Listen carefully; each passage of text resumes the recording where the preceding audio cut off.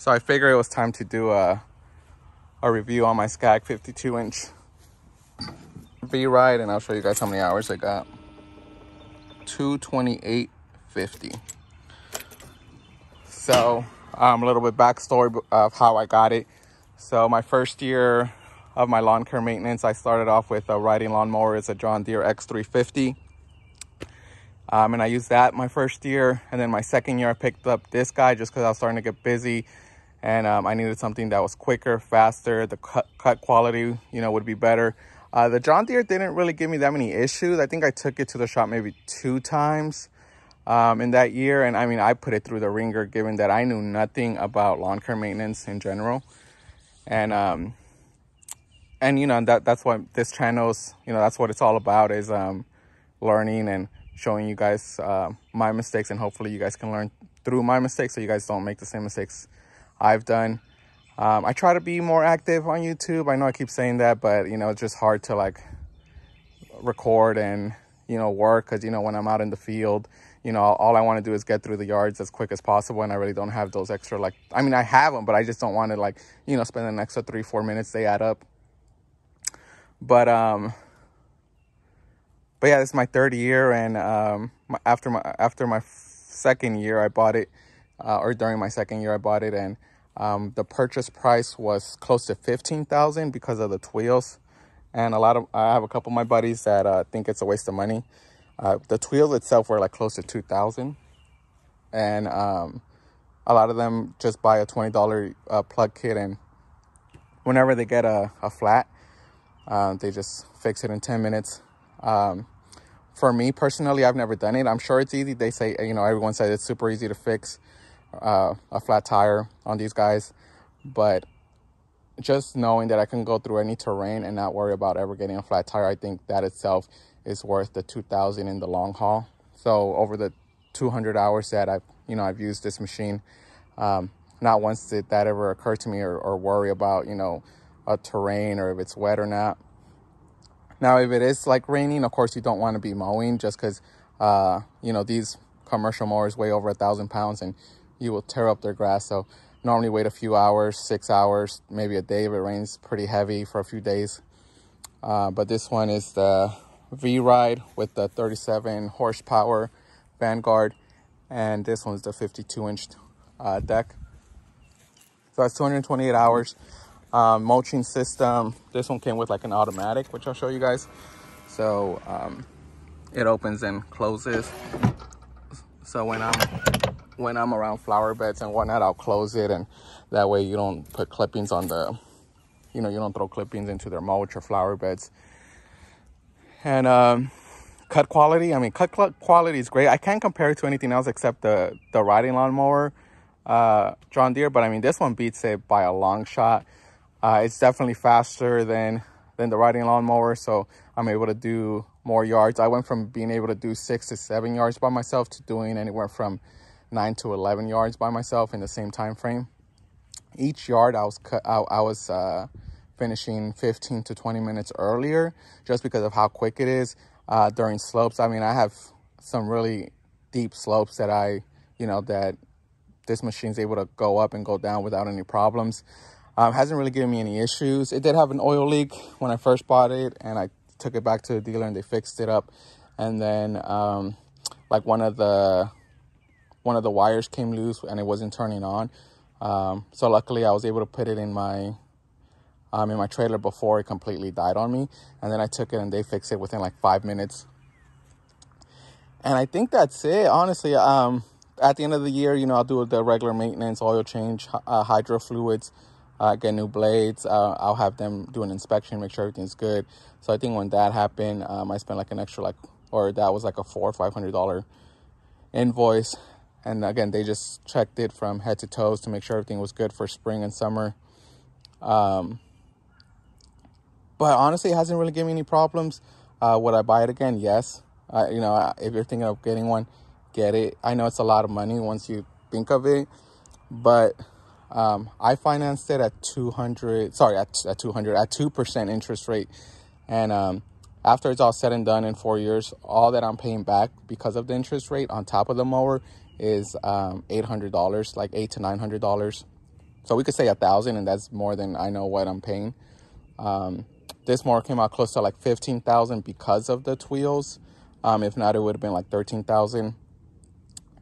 And my payments are $320 a month. So just think of it like this, like it's like $320. Yes, and that's kind of like a car payment, like a nice car payment. So it is a lot. I'm not saying it's cheap, but once you break it down, say $350, right? So you would need to do 7 yards in a month if you charge each one of them $50 to like make your payment. And honestly, you could do that in one day easily by yourself.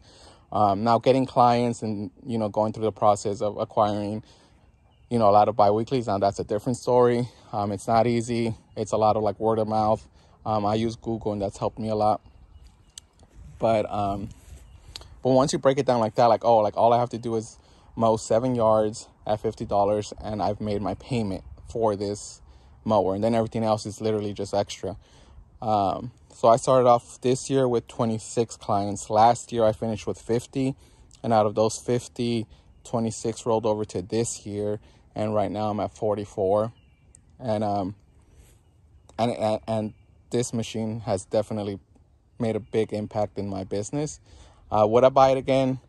Let me actually show you guys my backup mower. So sorry, I know it's messy. It's always messy. I'm trying to decide if I'm gonna get a shed or if I'm gonna get a box truck. But my backup mower is a 48-inch Scag V-Ride. This one's a newer one. I bought this one used off of Facebook Marketplace with 36 hours. It's at like 60 hours. I've mainly been using this guy for fall because of the mulching kit. I think it's on the other side. It has the Hurricane mulch kit. So when it comes to like mulching and shredding leaves, this guy beats the 52 by a long shot. But it is smaller, it's slower. This one has the Kawasaki 22 horsepower.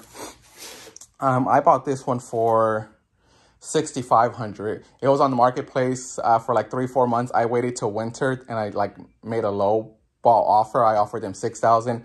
The guy came back, he's like, if you make it 65, pick it up tomorrow, it's yours. So I went the next day, I bought it.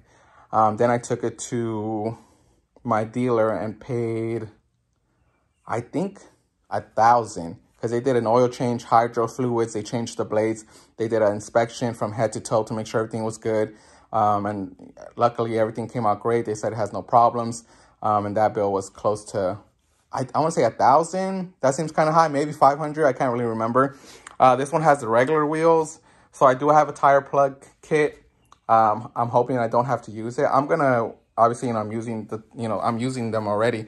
I'm gonna wait till they give out on me and then switch over to the wheels, because again, I think they're definitely worth it in the long run. So now when this guy goes down, so again, during fall and winter, I'll use that. I was using that guy, and I'll use it again during fall and winter. And then during spring and summer, I'll use this guy because it's faster, it's quicker, it's wider.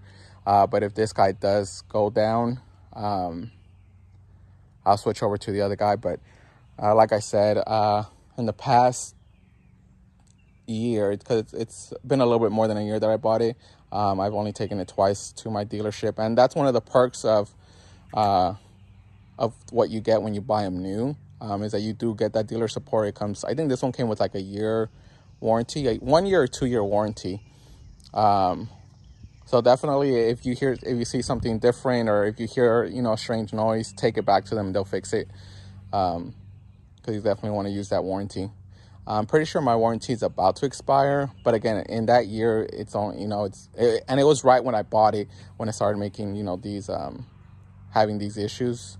But you got to take into account, a lot of the time they're sitting, you know, in these warehouses for a year or whatever. So of course, you know, because they're not running, they're not out, they'll have issues. And in the long run, they're going to have, any mower's going to have any issues, probably some more than other. But again, if you're thinking of doing it, go for it, especially with the interest rate being so low. It just, it'll make your life easier. You'll be able to get more yards, which will make you more money. And then, you know, $320, it is a lot of money, but at the same time, it's not. It's going to pay itself in the long run. And I'm really into like throwing back money and everything that you make back into your business. And that's why I got my other mower so quick. Just because I know this is going to go down, or one of my mowers is going to go down, and it's going to be right in the middle of summer, right, you know, when we're picking up even more.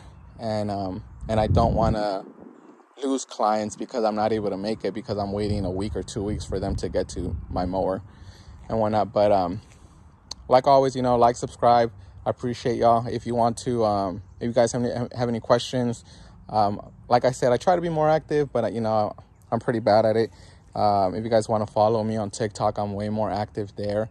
If you just look up Wheezy Weeds LLC, I should pop up. I think I'm under Manny or something, but if you type in Wheezy Weeds LLC, you'll see me. But like always, peace.